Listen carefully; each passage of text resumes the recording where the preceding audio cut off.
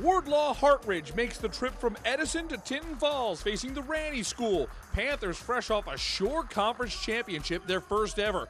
There would be no letdown as Ranney is now chasing another title. Brian Antoine the steal and the throwdown. The Panthers were all business. The points came in bunches early on. Here's Amadou Sarnour with the lay-in. Then Antoine with the long feed to Sarnour for 2 more points. 11 points for Amadou in limited action. Brian Antoine led the Panthers with 18. He takes the alley-oop here from Sarnour. It took just over 2 minutes for Ranney to build an 8-0 lead. And how about the Panthers opening the game on a 19-0 run? Antoine dials in from 3. He heads to the bench after 4 minutes of work and 7 points to start the game.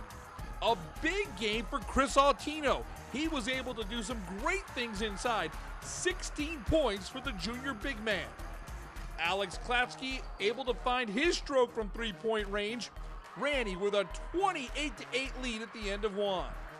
Scotty Lewis showing a little shake and bake in the second quarter. He knocks down the jumper as Ranney cruises into the quarterfinals in non-public B South. 84-31 is your final. Ranney gets win number 25 on the season. The Panthers will have a much tougher test in round 2 when they play host to Rutgers Prep coming up on Thursday.